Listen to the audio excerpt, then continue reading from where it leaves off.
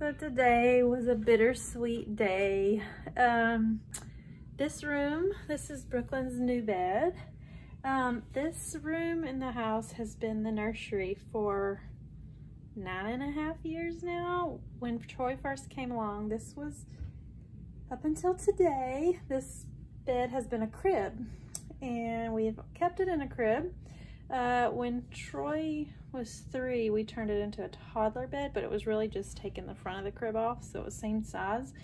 And then we had Logan, so it was back into a crib. And then before Logan even was able to get out of the crib, here comes Brooklyn. So it's been a crib for a very long time. So it's kind of bittersweet knowing, hey, this is the end of the baby era. And she's a big girl now. She's gonna turn 3 in a few weeks. And so we converted her crib today to a big girl bed. She's got a full-size bed and she's thrilled. She loves it. I don't know how tonight will go, but she's excited and we're all excited. We're gonna work on her room. We gotta get her some, this is just, this is Tim and I's old sheet from when we had a full-size bed. And then a friend gave us this blanket. So for her birthday, she's gonna get some new bedding and stuff for her room. So we're excited. Hey, Brooklyn. Brooklyn, did you get a new bed? Yeah. Hey, Brooke, you got Cookie in here with you? Hey, Cookie. Hey, do you like your new bed? Yeah? You love it?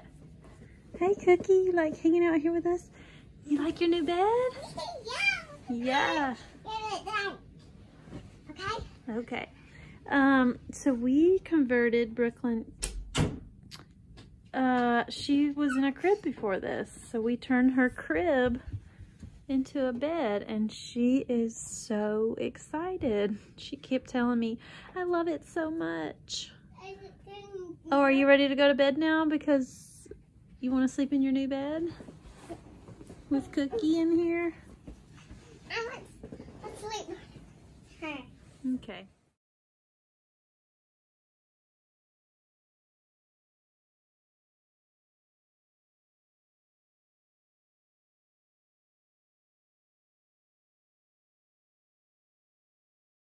Brooklyn, hey. Are you so excited about your new bed?